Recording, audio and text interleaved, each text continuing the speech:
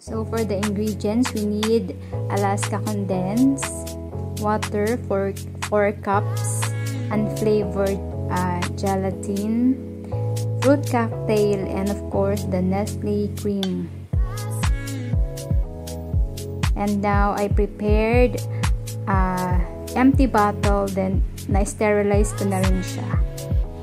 Yan, ilalagay mo lang yung mga fruit cocktail para sa flavor ng ating gelatin.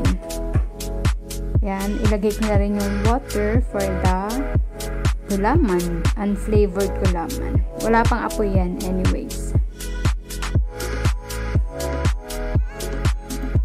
Then haluin, make sure na wala nang buo-buo before i-open ang apoy. Mix it well.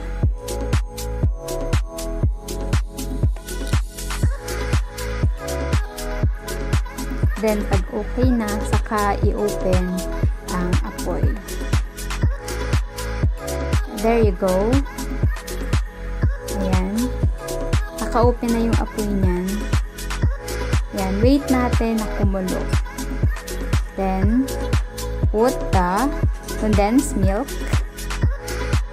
to sweeten our gelatin or our creamy gelatin with cocktail or fruit cocktail. Ayan, mix it well again.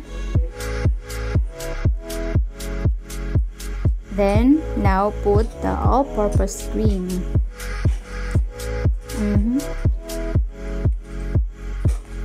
Halo-haluin. Make sure na nahalo ng maayos para pantay yung tamis, yung lasa, or yung creaminess ng ating gelatin. Or ng ating fruit cocktail gelatin. Ayan, hintayin na kumulo hanggang sa maluto.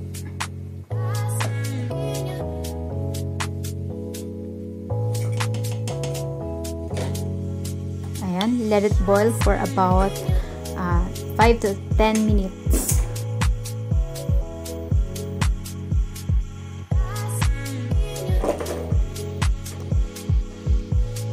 Ayan, pag okay na, palamigin ng onte, and then, ayun, pwede mo nang ibuho sa ating fruit cocktail, sa ating mga empty jars.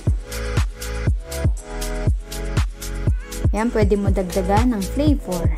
Ayan siya anyways, na buhos ko na lahat. Ayan. Ayan, then, refrigerate for about for about 24 hours. Ayan na siya. Try nyo guys. This is so yummy, creamy, and pantay yung lasa niya. Hindi ko siya masyadong pinamisan. Thank you for watching.